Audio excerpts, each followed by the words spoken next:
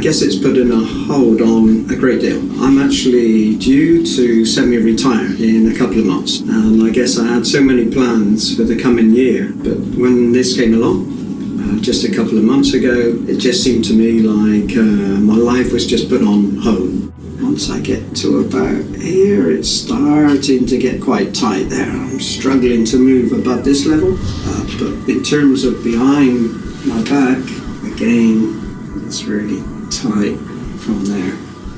He's got some thickening of this coracoacromial ligament, which is quite common with this condition. Surgically, they'll perforate it, but I'm going to actually do some very heavy soft tissue work on it once I open up the capsule to try and loosen up that ligament. It's going to be important that gets loosened up in order for him to be able to reach behind his back as well, which is a position that is quite difficult for patients even after I've opened up the actual capsule. If it was 10 grades, he'd be at least a grade behind. Effectively, I had a cortisone injection. The first cortisone shot he had didn't really do anything for him. Told that I must go away and come back in a few months' time to see him again, which in a way is a little disappointing because you go away knowing you have the problem. Lodge for his hand, please. The most wobbliest.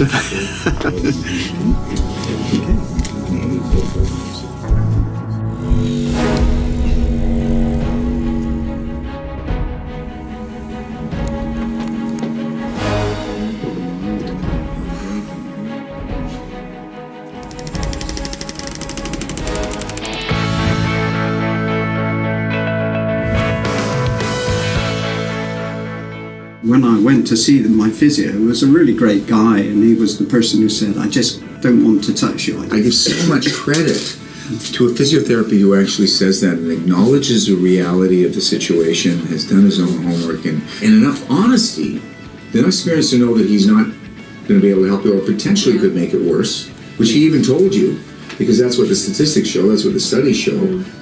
People said to me about coming here, how do you feel about going to a country you've never been to meet somebody you've never met or spoken with? And I said to them, I'm going with an open mind, but I'm going with a positive attitude, because even though I looked on the internet and read almost every word on your website, when I turned up and Dr. Oolo is there, then that's the first step I take. And so that's how I've probably been over the last few days, is just building the steps. And so for others, I would say have the open mind, come and experience, and then you see the results. And for me, to be able to put my arms up like this, I really don't need to say too much, because yesterday this arm would only go to about there.